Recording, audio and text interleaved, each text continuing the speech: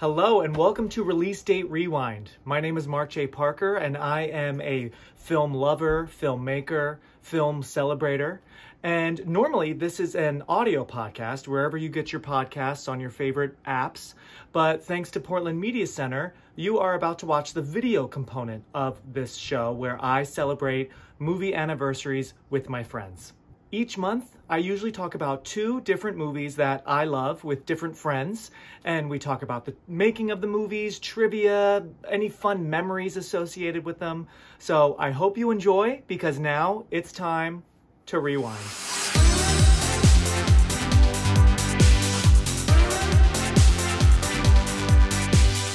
What are some of your favorite moments?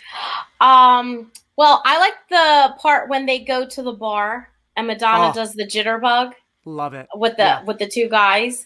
And then she is good. And I was looking closely. That's her. That's not like a dance double. She was working her ass off. They're throwing her around. So much fun. And the one guy was in Laverne and Shirley. The one that was dressed as the army and with the army outfit on or whatever it was. Yeah. He was Shirley's boyfriend, Carmine. Oh, that's funny. I didn't know that. Yeah. Eddie Mecca. He just died last year. Oh, okay. Yeah, I think last year. Yeah.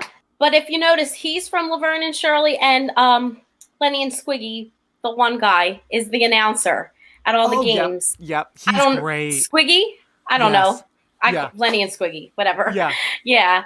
And okay, so that's one of my favorite scenes. And then of course the song that they sing. Oh yeah. Yeah, I love that. Yep. And then the last, big scene, does Dottie throw the game? Oh my gosh. Solana, because I had never seen that part. I never saw the ending. So that is one intense, great. I was on the edge of my seat. Yeah. I mean, it was shot so well. I mean, they must have shot just that scene for at least a whole week to get everyone's reactions and all the action. Oh my God. Yeah.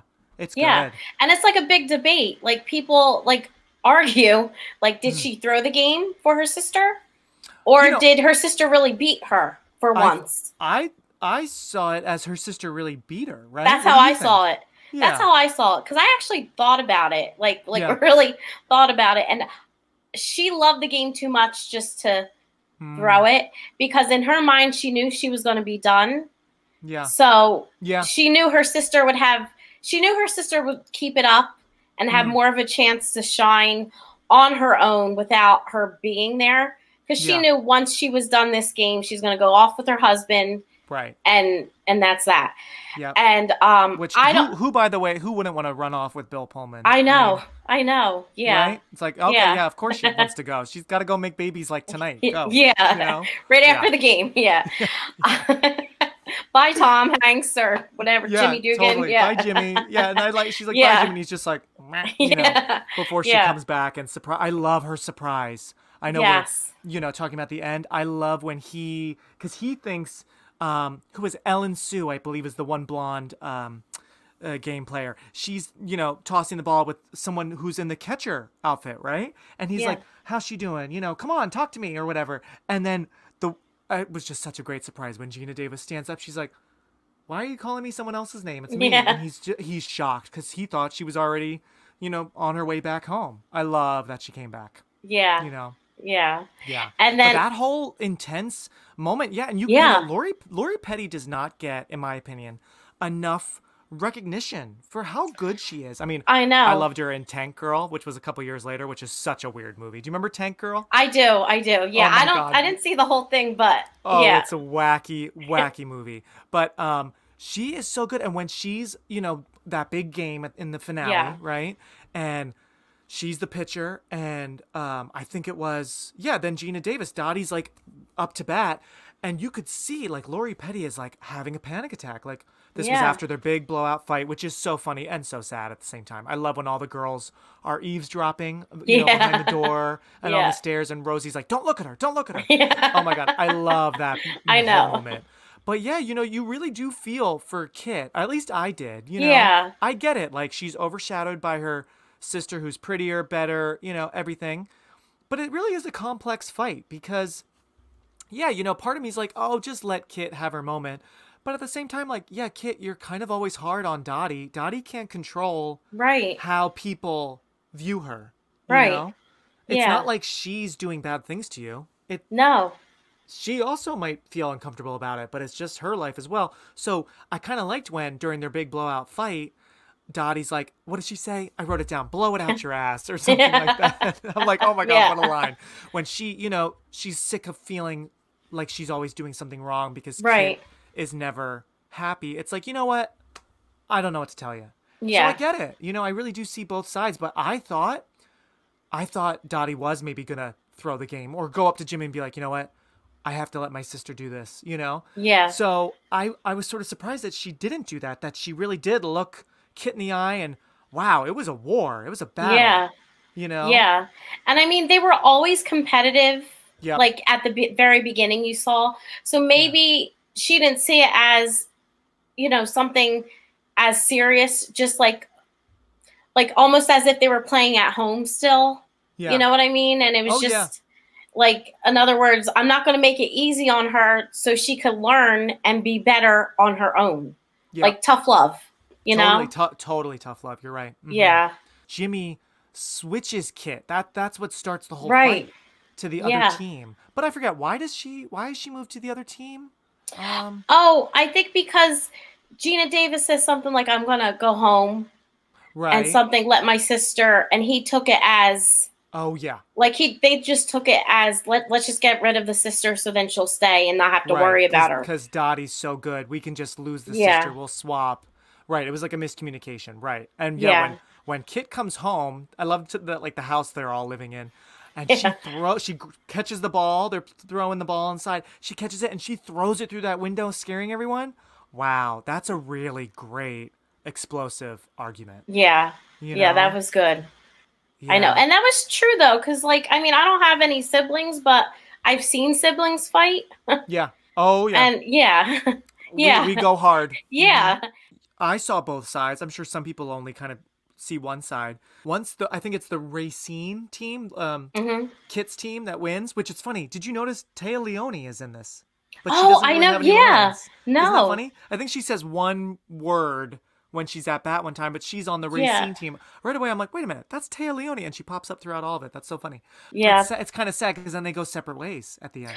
I know. And then like at the beginning of the movie, you know, when they're old, and the daughter says something like, you know, you'll get to see Aunt Kit. You haven't seen her in a long time. And so like, I feel like they've seen each other throughout the years, but not enough to like, you know, like go over each other's houses and, you know, it sounds like it was not like even just like once a year. It's like, every few years we'll see each other. Yeah. So that was kind of sad, but again, it's realistic. I mean, I like how the movie is very sweet and, you know, it's for the most part pretty family friendly. I know Madonna's got some fun, like kind of sexual stuff, you know, jokes, but it's pretty, you know, I mean, totally fine showing this to a kid, I think. But even though it's sweet, it does still hold on to a little bit of that like kind of darkness, you know, just sort of like that realistic, like, you're not always going to be best friends with your sister or your friends. You know what I mean? Yeah. It's funny. What do you think about the old versions of them? Like, it's so funny how Gina Davis does the voice of her older self. I wonder what's that about, you know? I know. I mean, she really did look like an older Gina Davis. Oh, yeah. I thought the casting was really good, but I wonder if her voice just wasn't appropriate. Maybe her voice, like Gina Davis her voice isn't low, but like it's not high. Like I would say it's a lower, like kind of you know, it's got a real presence, her voice. Like she has a unique sound. Yeah. You know. And maybe it just didn't look right, like or sound right. I mean, like, you know. Because that was the only one, because the one May and Doris is Rosie, right? Yeah, and they were actual players. Yeah. Like when the ones that came out. Like yeah. But I was trying to look for the real May, the one that I sent you the article. She just came out at the Yes. Let's talk about her. So is she the real May? She's the real May, and she's like 99. Right? 90 or 99? Yeah, she's super, super old, and she just finally came out at the Tribeca Film Festival screening of the show, right? Yeah. Let me pull it up. And now I was trying to find her because they had all real players, like at the end and the beginning. Yeah, I was going to say the credits during the song, there's a lot of footage of older, women playing, and I was wondering that they must be the real players. Yeah. Right? From the real They team. are, yeah. Yeah. They are. Yeah, Maybelle Blair is the real player's name. She's so cute, though. Did you see her hair? Oh, yeah. She reminds me of the old woman on The Nanny. Yeah, Grandma Yetta. Yes. Yeah. Don't they kind of look similar? Yes. Right? Yeah. Yes. Yeah, that is such a sweet video that you sent. I'll try to share that. But yeah, she just finally at like 95 came out, and she said she's only I think she's maybe only really been out, or at least been living authentically like only these last few years. She's been so in the closet. Oh, I know. Sad. I hope she lives like at least another 10 years to enjoy to really enjoy herself. I know. Yeah, totally. I know. It's and that's also what's so cool about this movie is it's about women, some of them real women who are obviously we know queer, lesbian, bisexual, whatever, right? Not straight. And how even some women in the cast are not straight. Rosie's gay. We know Madonna has tried it all. Yeah. Right. But, I'm glad that they have, just some diversity there in sexuality, like the real women. Yeah. So but I think with the new show, they're going to, because it's a different time, like it's 2022, they're going to play on that more. And not keep it like, because you know how like Rosie had the whole speech about, oh, this is my boyfriend back at home. Oh, yeah. Kind of thing. Mm-hmm. They could have left that out, I think, and just, I don't know, because it was a different time. And I know probably back then they would say, don't go see that, whatever. Yeah. And I think I know at the very end when Kit and Dottie are reunited as when they're older, she at first I didn't realize that was Kit, but that was good casting of that woman. She and Lori Petty had that same kind of face, right? But she has like a bunch of kids, and I couldn't tell, like, was her husband there, or I couldn't tell if she had like a partner with her because she just was in this group of people. But yeah, it is interesting. I mean, I know 30 years ago it still would have been sadly pretty bold to have one of them be like just an out, like lesbian. But yeah, I'm very much looking forward to it. And it makes perfect sense for the show to explore that. And maybe one of them does have a boyfriend or husband, but is secretly gay. I mean, right? That just feels like a great storyline. What they used to do back in the 40s and 50s. Like, just because it wasn't accepted, they would get married and, so maybe, I guess they played that true, but they just couldn't say the full truth. Yeah, because it was the 90s. And like anything with a TV show, now you have more room, more episodes to explore what's really going on. Maybe there's even like a secret relationship on the team. Right. Women, right. You would really think. Yeah. Oh yeah. That would be great. Like drama if someone finds out or whatever. So yeah, you can really play into all those things that the movie just didn't have time for. Right. Mm-hmm. And the good part is before Penny Marshall died, I read that she, was like talking to the new writers and directors of the new show because they've been trying to get this. Wow, that long. So she hopefully gave like some ideas and stuff so she could still be a part of it. You know. Yeah, because I think they were trying to get this going for a long time, but then that's great. I wouldn't be surprised if they dedicate something to Penny Marshall, or if she was even just like credited as like a producer or something, right? Since, especially knowing that she was chatting with them, that's cool. Yeah. Wow. Yeah. And I think they're also going to explore, the one part when they're playing and this black woman comes and gets the ball and throws it. She's a real scene. I can't think of her name, but that was based on an actual real player. Okay. And they're going to explore, like, they're going to make episodes about all the black women. Good. But they weren't allowed to play with the whatever with the white women. It was segregated. Yeah. Wow. Yeah. So they had their own league. That makes sense. So they're going to probably focus on that, which is good because that's a part of history too that nobody knows about. Totally. Yeah. Oh, yeah. That So sounds like a perfect idea. So that one lady, I don't know if they even credited her at the end. I forgot to look, like if they gave her a name. Yeah. Because do you know, was she a real baseball player, or she was just an actress? I think they based it on a real player that she wanted to play on the league, but they wouldn't allow her. So then they started their own. Yeah. But then obviously that wasn't even, publicized at the time because. Right. And also it's a cool little brief moment to show that many women, like strangers on the street, can be good at sports. You know, can do anything, Yeah. Yeah. It's a cute little touching moment for sure. Yeah. But yeah, love that idea. They should totally explore the segregation, other races, other teams. They could do so much, honestly. Yeah. I hope it's good because I'd like to see it be like a couple seasons so they could hit on all those topics that were kind of, Oh, yeah. Mm-hmm. They were hit, but not like totally. Yeah. And then the one other scene that sticks out for me is, Betty Spaghetti. Betty Spaghetti. Which one's that? She's the one that when the military comes in the locker room. Yes. Oh, yes. And her husband is the one that died. Yes. That is a very intense scene. Yeah. And then you know who she is, right? Why do I know her? She looks so familiar, Solana. She is Penny Marshall and Rob Reiner's daughter. Oh. Tracy Reiner. If you look her up.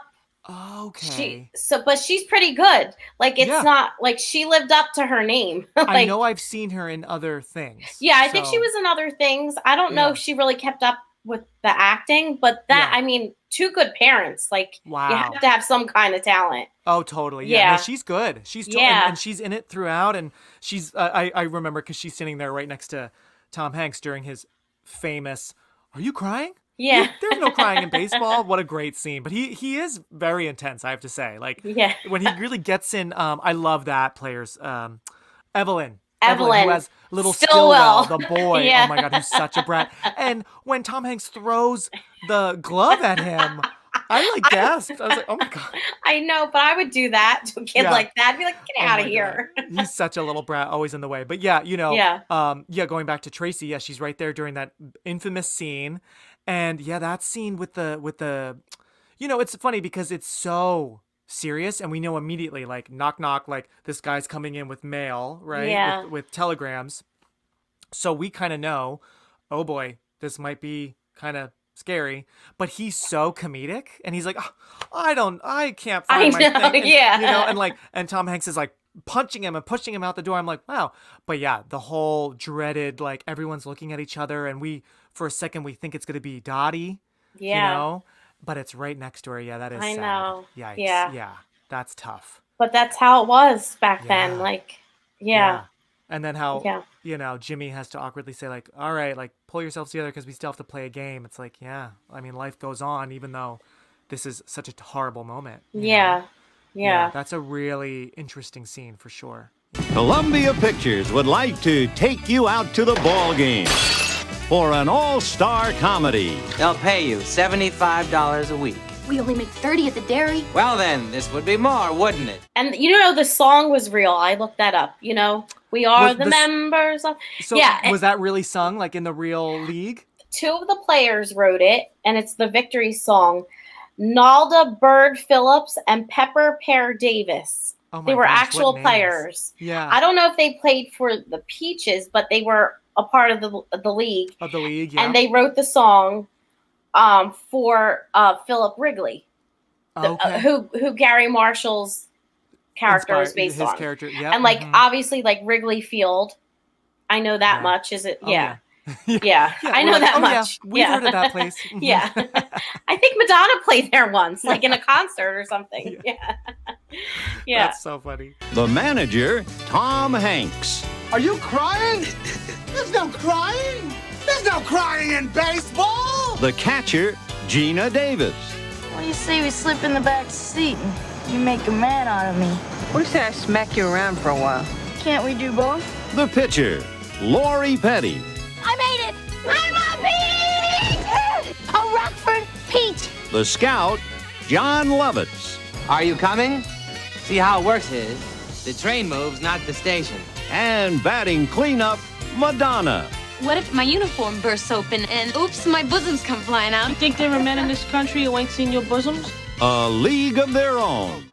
Right when we meet Rosie, Doris, she's throwing the ball, and that's the scene where she throws the ball to kind of like throw off Dottie, but Dottie catches it like she's like the Terminator or something. Yeah. She goes, some of yous are going home. And then once Dottie catches it, she says, then, maybe it's May. I forget. One of them says, okay, some of them are going home. Yeah. I thought that was a really cute moment, right? Yeah.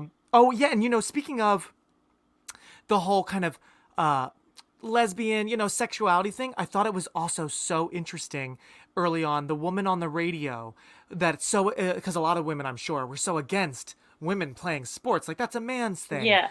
The woman on the radio says, like, this is sexual confusion. Women's baseball, it's going to be a competition to see which woman can be the most masculine. But it makes perfect sense because, there's still people today, especially women too, which is, pretty weird to say that about other women, that totally makes sense that there would be a total anti, like, ew, you're a woman playing this man's game, Right, yeah. Yeah. Yeah, I forgot about that part. That's like at the very beginning. And then they make them go to refinery school or whatever it was. I know, and I thought that was so funny because it's like they will not need any of this on the team. But like you said, because Gary Marshall's Harvey wants them to also still be like sexy ladies. Yeah. Bring the men out to see you play the game, but you also want to bring them to show, your girlishness. Yeah. Yeah. God, such pressure. I know. And how about poor Marla? She's like, oh my God.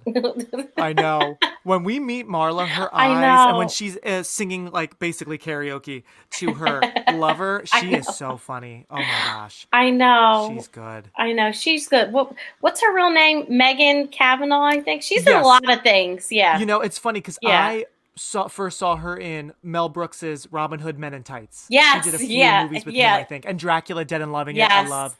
So this was, I think, one of her first bigger things, but then she definitely was in some pretty iconic 90s comedies for sure. Oh, and then there's Miss Cuthbert, which, by the way, one thing that definitely wouldn't age well today is how Jimmy is so touchy with Miss Cuthbert, the older lady who kind of is, I guess, I don't really know what she does. I guess she's their, like you were saying, the refinery school. Yeah, she's their chaperone because I read that the real players had to have chaperones. Oh, interesting. And those two players that I mentioned that wrote the song, they would always break the rules and they'd have to pay a fine.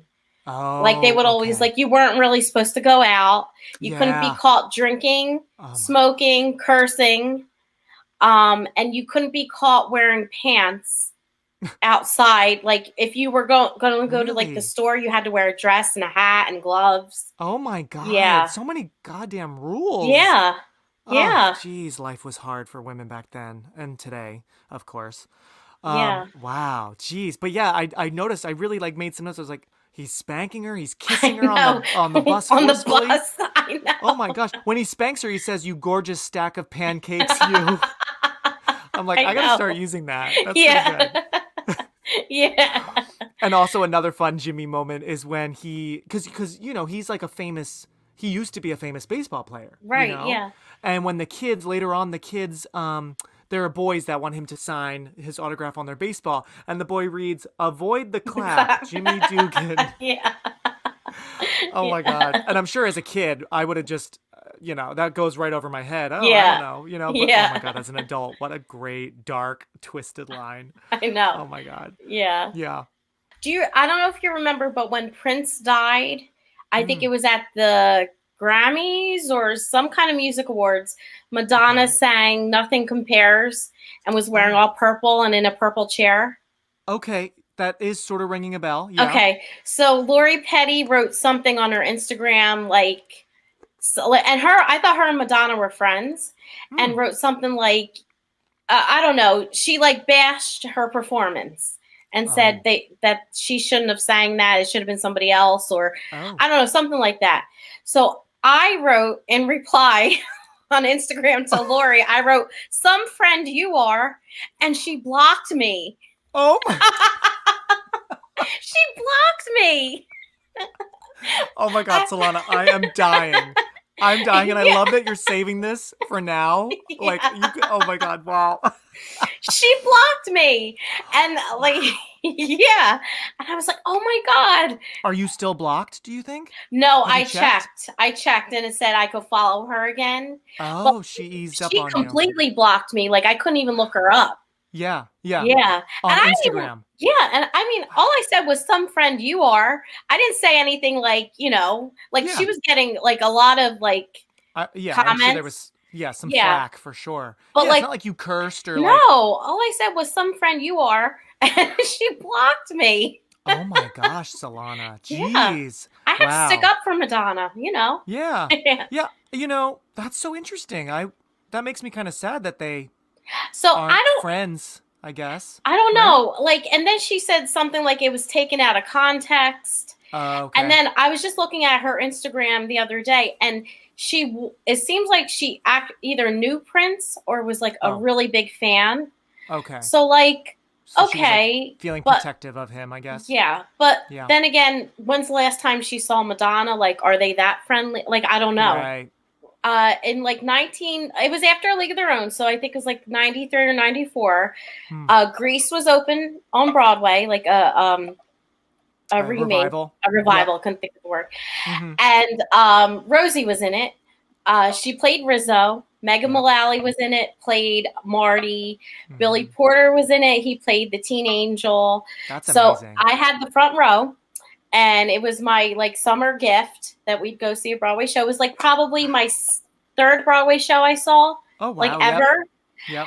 And I was in the front row, and they all, you know, in Greece smoked cigarettes. Oh yeah. And Rosie didn't really smoke. She just held the cigarette and would throw it. And I saw when she threw it, it rolled between the lights and the stage. So I kept my eye on it the whole time until intermission. And here it is. Oh my God! In a little petri dish, she has. Now, did Rosie light it? Do you think, or no? It wasn't lit. I think it was lit. I mean, some of the stuff fell out. I don't know if you could. Oh my gosh! You are touching a little cigarette. She had her mouth right here. Wow. I have her DNA on my hands. A League of Their Own, right here, Yes. So yeah, so a little post-release, a little legacy of the movie. It opened at number 2. It didn't open at number 1. That was Batman Returns. But it did move to number 1 in its second weekend, and it was in theaters for a while. It ended up making around a little more than 130 million worldwide. It, of course, is a classic. So many people love it. I can't imagine anyone hating this movie, right? 10 years ago, in December 2012, it was announced that the movie was going to be preserved as part of the U.S. National Film Registry. So it's that's nice. Yeah, one of the best movies. Oh yeah, Gina Davis was nominated for a Golden Globe. Yep. Oh, and we're wrong. Actually, Madonna's song was nominated for. Oh, it was? Okay. It didn't win. Neither of them won, but yeah. So the Golden Globes did recognize it, and then there was a Carole King song called "Now and Forever." Oh yeah. That was nominated for a Grammy. Madonna didn't get a Grammy nom, but Carole King, yeah. And then MTV Movie Award. It was Gina Davis was nominated. Rosie was nominated, and Best Kiss between Pauline Brailsford and Tom Hanks is that Miss? Is that Miss Cuthbert? Yes. Oh my God, that's so twisted. Thanks so much for watching.